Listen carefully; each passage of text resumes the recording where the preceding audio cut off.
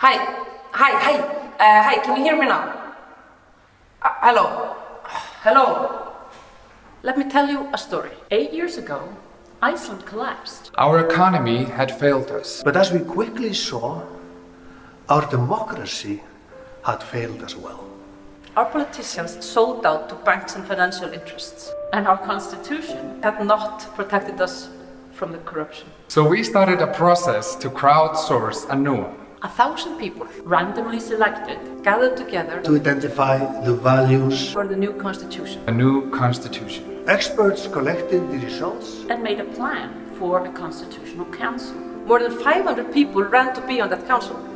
25 were elected, and for 4 months We worked to write a new constitution. 4 months is about the time it took the Americans to write their constitution 200 years ago. But the Americans didn't post their drafts on Facebook We did. and we took comments and suggestions from citizens in Iceland. and all around the world.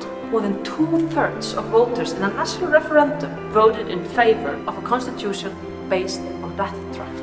And then something truly amazing happened. The parliament did nothing. Nothing. Nothing. Hello. So we had crafted the constitution, the most democratically crafted constitution in the history of constitutions anywhere, and our politicians just ignored it. Hello. Can you hear me now? Hello. This is the story of democracies everywhere. Of governments ignoring the people. Hello. We want to change that story here.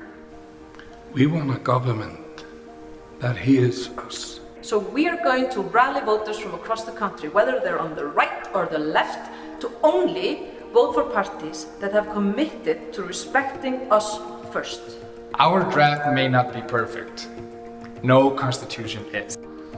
But what we said 4 years ago is that we wanted to be the basis for our new constitution now. Now.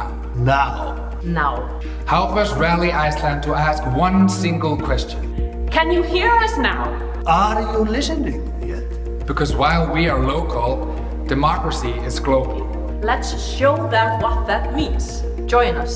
Join us. Join us. Join us. Join us.